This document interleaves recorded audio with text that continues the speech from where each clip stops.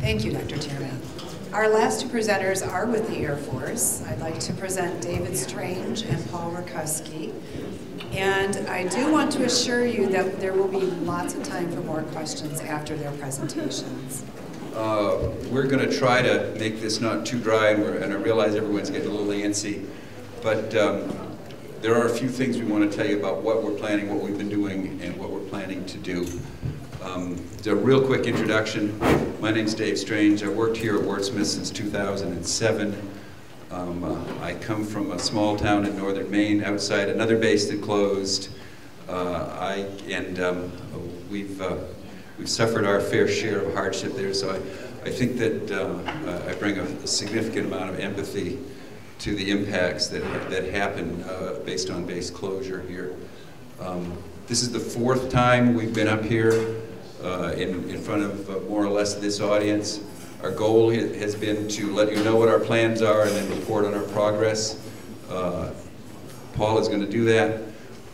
A great deal of you in the room know Paul. Paul came here in 1982, fell in love with the place, worked at Wordsmith his entire career, and I don't think you could, I've been telling people you can't pry him out of here with a crowbar.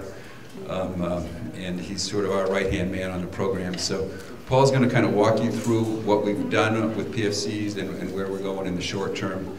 And then we're going to open it up for questions for the whole gang. And I know Bob didn't actually sneak off. He'll be available too. Thanks. Paul, I'll hand over to you. Okay, thank you. As Dave said, my name is Paul Rukowski, and I've lived in this area for about 34 years. Started off working directly for the Air Force. 2009, I retired, and have been working as a contractor for the Air Force ever since on this environmental business. I live in the community. I've lived here for a long time, and I live right down the road from some of the folks that are here that have problems with their wells. And I'm in the area where Bob's talking about jumping across the creek and sampling. So you can sample my well first if you want. But anyways, I'll go to the first slide. This is an overview of what I'm going to talk about. The Air Force program objectives, the program to date, 2015 progress, 2016 ongoing plans, future beyond that, the private well survey that we've talked about a lot already, and the Wordsmith environmental team. Next. The Air Force is committed to the safety and the well-being of all the general public, both on and off their Air Force installations. They're also committed to identifying all locations on the Air Force Base and around it where there are reasons to suspect releases of PFOS and PFOA. Identify exposures potentially from those compounds when they're present above the advisory, the PHA advisory, and then to mitigate those exposures when they're above the PHA. Next. Okay, here's a timeline for the program. 1970 was approximately when the Air Force started using AFFF compound for fighting fires. As Dale and Bob pointed out, in 2010, MDEQ was actually the first ones that came out and did some sampling of groundwater for PFCs. And as a result of that, the MDEQ started sampling the fish in the Oscoda River and Clark's Marsh in 2011. 2012, as Chris pointed out, the MDHHS immediately issued their advisory on the fish. In 2012, the Air Force undertook they initiated a base-wide screening of all the sites across the property, just kind of taking a snapshot approach at the various wells that were already present. And they sampled those wells, and they also started delineation of their fire training area on the base, which we've talked about already, kind of the hottest place for PFCs, because that's where most of the AFFF was dispensed at. In the spring of 2013, that initial screening was completed. 2013, a focused feasibility study was done for FTO2, which was the fire training area. And that feasibility study was done to determine what were the best options to go ahead and try and mitigate that potential exposure coming from the fire training area. In 2014, the spring, the Air Force contracted for having a company come in and install that containment system at FTO2.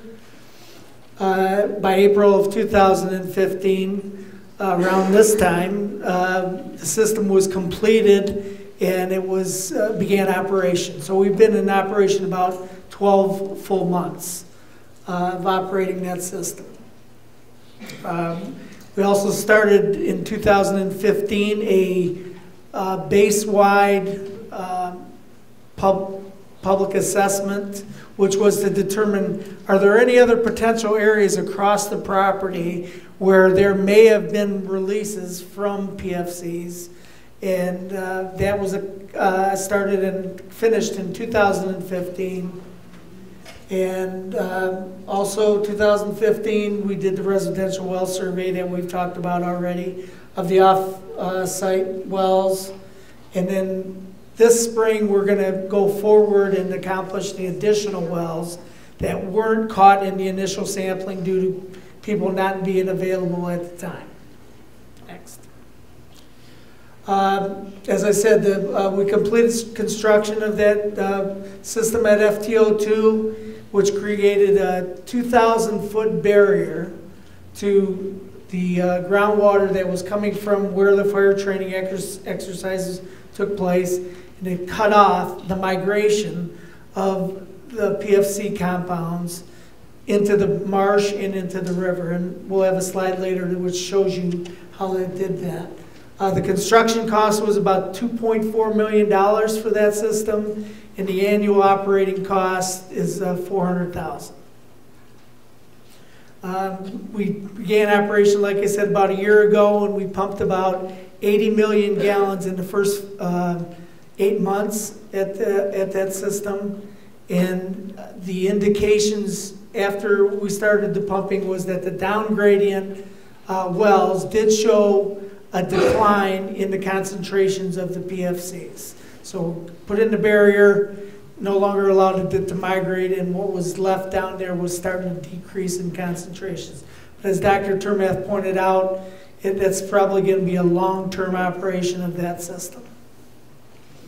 As I said earlier, the records review identified potential PFC releases, and that has been completed. And as I said earlier, we're the well sampling, residential well sampling identified potentially impacted wells, which is the ones we went out and sampled, and we were able to get sample results from about 23, 24 wells. And we've got another 20, approximately 20 to do yet this spring. Okay, this is the system we put in at the fire training area. This purple here, the dark purple, represents the PFC compounds, the 2 PFC compounds that we were tracking, which was PFOS and PFOA. And that was the hot spot of the plume, which was the darker area. The system went in and installed 7 extraction wells along this line. Each one of these boxes represented extraction well, which we basically put in a well to pump the water out, create a barrier, doesn't let the water migrate any further. And then after it's run through 2 20,000-pound granular activated carbon systems, like Chuck pointed out earlier, small ones for your home, well, these 20,000-pound units are in that treatment system.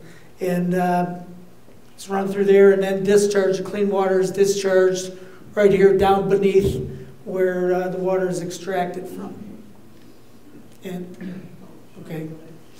No, that's fine.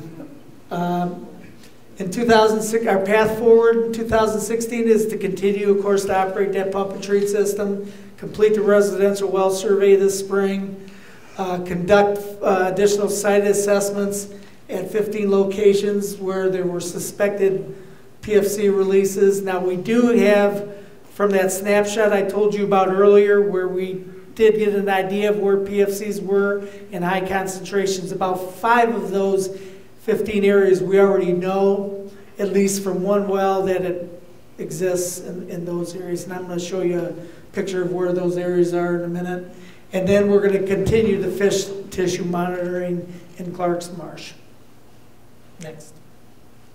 Okay, these are the areas that came out of our preliminary assessment and that we're going to do additional sampling at. Here's the fire training area right here.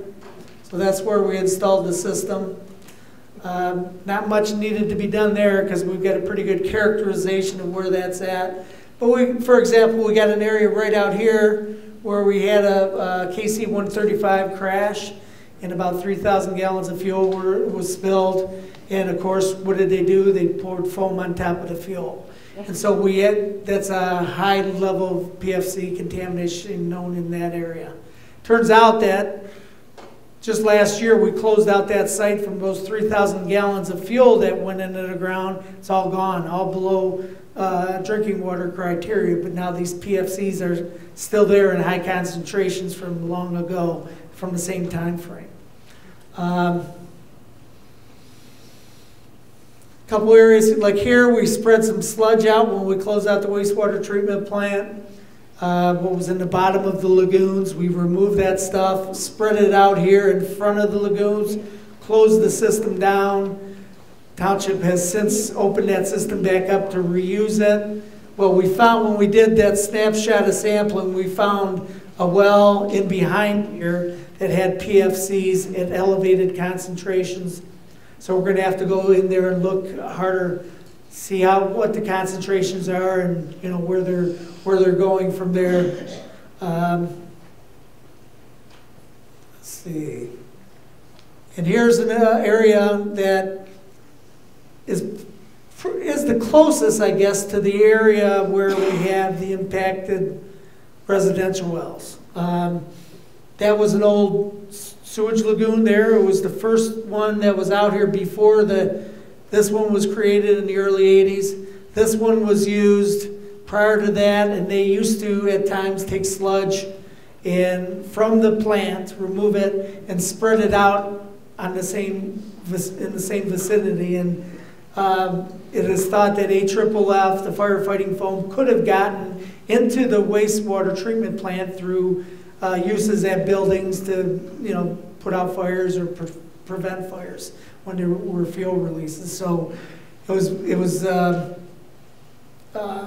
sludge was spread here. But the good news is the information we have in all these areas in this vicinity here, both the base housing and this area of the base, low concentrations of PFCs in the groundwater. And as it was pointed out in one of the earlier slides where we have this kind of capture zone here, we're preventing the migration in this direction here and in this direction here with these containment systems. And these light green shaded areas, they kind of represent the capture zones. Wherever we have high concentrations of the PFCs, we believe that these capture zones are likely catching that PFC from migrating. So anything that's got beyond the base boundary or beyond these capture zones are low concentration. And that's what we've kind of found to date, although we're doing this site investigation on these areas to verify that that is true. That's probably the most important. Oh, one other large area was we had a hangar here that was built in right before base closure. Brand new hangar, tested the fire training, fire suppression system in the building, dispersed all this foam out of the system into the hangar. Doors were open, the foam billowed out and all over the place, got into the groundwater there. So, so that was a hot zone, and I guess I should point out one more area that is a hot zone. Fire station used to be right here. That happens to be right in the building, right by Mr. Kellen's office where the airport operations building is. Well, where they used to park the fire trucks in there, their routine operations were when they went to go clean out the trucks, they went off the edge of the apron that is kind of right in here, clean out the fire trucks. We find that PFC is in high concentration right in that area there. And that could be the reason. It's kind of right on the edge of the capture zone there, as you can see. And I think the MDHHS had a map showing there is some migration in this direction. The good news is there's no residences in this area that are on wells that I'm aware of. There's a few to the south of there, but not where we believe it's beyond the capture zone. But we're going to definitively be able to tell that when we get done with our sampling. Paul, before you go on, just a little quick sense of when we talk about these are high numbers versus the low numbers. And if you recall Chris's discussion of parts per trillion, some of those two sites, in particular the hangar and where we watched the crash trucks, we're measuring it in the 20,000 parts per trillion level. When we go downstream from our pump and treats, we're seeing it in the 20 parts per trillion level. So we have a reasonable level of confidence that a major portion of what's out there is being captured by our system. Just because I'm an engineer, I love numbers, I had to throw a couple out. Thanks, Paul. Thank you. Next. This is going to talk more in detail. You've heard already about this about the survey, but MDHHS sampled, but so did the Air Force at the same time. We took samples out of the same wells at the same time. They took half of it, and the Air Force took half of it, and sent them to different labs, and we both got results. We sampled Whispering Woods, which was the first place we went to, since that was what they termed, I think, a type 1 municipal well, served more than just one resident, so we went out there, sampled that first, and we got the results on that first before we undertook the private well sampling in the December timeframe. We were unable to find everybody home, or even that was able to, that were not home and were, say, at work. We weren't able to catch everybody that had a well in those areas, and we're going to follow up and go out there and catch the rest of them this spring. Same map, only I did a little bit of coloring of where the area was, where we measured, which was basically up from that dry creek, kind of on the north. That was kind of the northern boundary. But the reality is the very first private well that we encountered, I think, was somewhere down in this area here. And this was the area of concern, where we looked to see, are there any wells there? We went to the residents to see if they had wells. They either returned a sample form that said they had them, or they didn't have them. So that's how we were able to determine that. We couldn't force our way in to see if they had a well. So as far as we know, everybody was honest and responded to us when they had a well. But anyways, that was the area that we sampled. Next. Now here is what's been talked about a lot, this EPA health provisional health advisory number, the 200 for PFOS and 400 for PFOA, and that's in parts per trillion. All the sample results in the private wells that the Air Force sampled and the MDHHS sampled, for that matter, were all well below the PHA number. These are the specific results for Whispering Woods: 6 parts per trillion of PFOA or PFOS and 9.6 parts per trillion. I'm sorry, there were 2 wells. 6 and 9.6 of PFOS were found in the 2 separate wells they had there. No PFOA found, or it was non-detect at the detection level. And those numbers are compared to your 200. Basically 6 and 9.6 compared to the 200. Then when you go to the residential wells that we sampled, we found 8 wells that actually had PFOS and or PFOA in them. The maximum concentrations of PFOS were we had a range of 10.6 to 27.8 of the 8 that we had found in them. And for PFOA, the concentrations ranged from 17.7 to 51. And those numbers, again, are compared, the PFOS compared to the 200, the PFOA compared to the 400. Next. Excuse me, Paul? Yes. I have a question relating to these numbers. Yes. So EPA is stating for a problem to occur, you need to be above 200 parts per trillion. Of PFOS. PFOS. Yes. The wells and everything else you're speaking of is 6 parts per trillion up to 20 parts per trillion. Yes, sir. Okay, and then we have the state saying that the water, we advise that the water not be treated.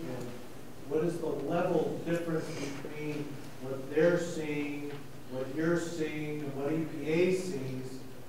How is everybody going to come together so the community can either drink the water, not drink the water, or figure out how to react? I think Chris covered that fairly well earlier by saying why they recommended, even though they were below, the numbers were all below the advisory. There's nothing specific with what Chris said as it relates to the numbers that you're showing on the board. She said there are hazards that could occur with the ingestion of the PFOS or the PFOA. And we all have an understanding that there is a health risk involved with that. But you can't react to anything because you're not above 200 ppt. The state is telling us that the water is really not drinkable, but how are we going to get to a middle point when numbers are so low, but EPA's numbers are so high? And I think that's the dilemma that Dr. Termath was talking about earlier. We have a legal authorization to address the contaminants at EPA's published number. Yeah. We're not in the health business, and your health folks have given you a different set of advice. Yeah, so the legislators that are here have to maybe mediate between the two parties to determine what is the level we need to be really conscious of. I mean, how do we determine where do we stand? Is the water good? Is it not good? How do we determine what it is?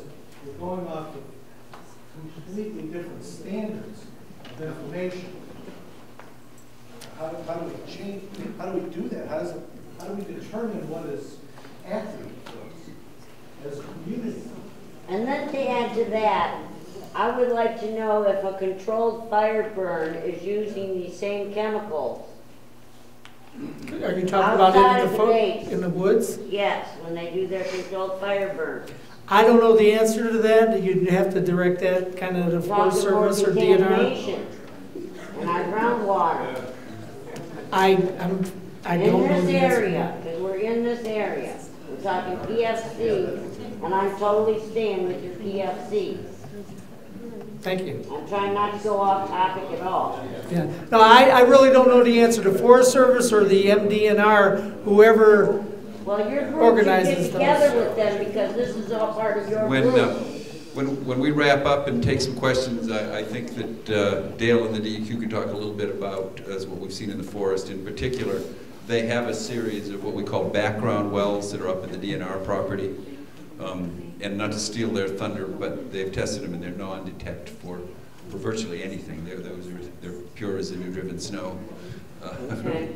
So I'm going to let Paul finish up here. We're very close to the end, Yep. and then I think we're going to open it up to the broad for questions for everybody, and I'll let Sue keep us under control.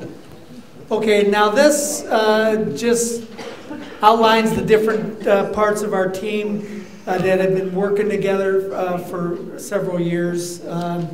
AFCEC, which stands for the Air Force Civil Engineering Center, executes Air Force policy to protect the public from exposures above the health advisory. Michigan Department of Environmental Quality maintains their long-standing oversight role. They've been involved in here from the late 80s at Wordsmith, overseeing all the environmental work out here. Michigan Department of Human Health and Human Services coordinates closely on public health implications, and the team as a group informs the community of developments and progress, which, as Chris pointed out, this is the 4th time we've been here, and we've been having pretty good feedback from the people that we're getting the right information to you guys that you're looking for, and I guess we have more questions later potentially to answer, and hopefully we can answer all your questions next. These are the contact numbers for us. Dave Strange out in Loring, it's me locally. Our public affairs for AFCAC.